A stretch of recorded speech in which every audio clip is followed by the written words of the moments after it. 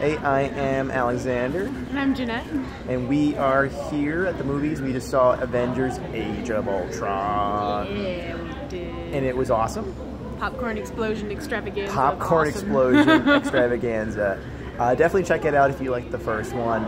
It's a little bit different. The beginning is a little CGI heavy with not enough practical, so it was a little bit too fake for my liking in the beginning, and I kind of felt that heart was missing from the beginning. But once you hit the second half, it picks up. You get a lot more backstory of the characters. You get some emotional beats, and it starts to really feel a lot more solid. I will be less critical and just say that I really enjoyed it. I also was enjoying the fact that we saw this in the theater and we had people cheering and like doing the yes thing in front of us, and like just it was awesome.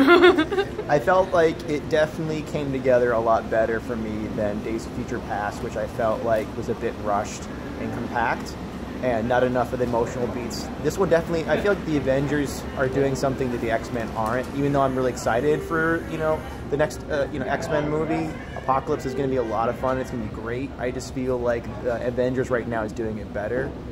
Just definitely need some time. I can't wait for the standalone films where they get to take time with these characters. Absolutely. Like, it was kind of fun to see more about Hawkeye in this movie, and I want him to have his own movie soon.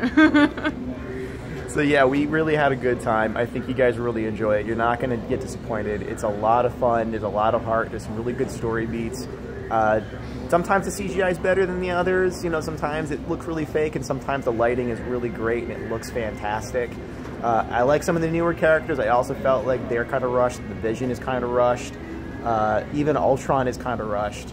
I don't know what's going on with Strucker, Baron von Strucker, but it seems like they just kind of Spoiler. They just kind of, no spoiler, okay. they just kind of rush characters. I feel like a lot of characters just kind of jump right into the story without any time to really establish themselves. So I'm looking forward to when they slow it down a little bit. Just a little. Just enough so that we really get more of who these characters are and why they exist. I understand some of these characters are androids, so they're like, hey, I can just figure things out in 5 seconds. But I feel like that's a little bit much for us as humans to connect with.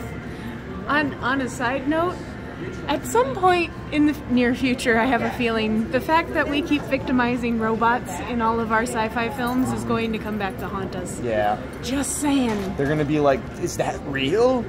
Is this fact?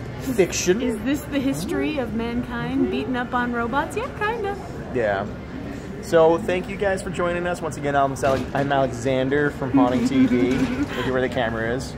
And I am Jeanette. And welcome to our new, more compact, fun cell phone footage format. Hope you like it. We're bringing you places because you fit in our pockets now. And yay! I would give this, I would say a good, 3.5 out of 5 blood spattered stars. You really probably, what do you think? I want to give it a 4.5. She gives it a 4.5. Because I'm gonna watch it a lot. So it's gonna be like a little Cisco and Ebert thing where we just kind of like each give our own rating, and it just like you just check it out. To each their own. Hope you like it. And once again, Alexander, Jeanette, and see you in your nightmares. In your nightmares.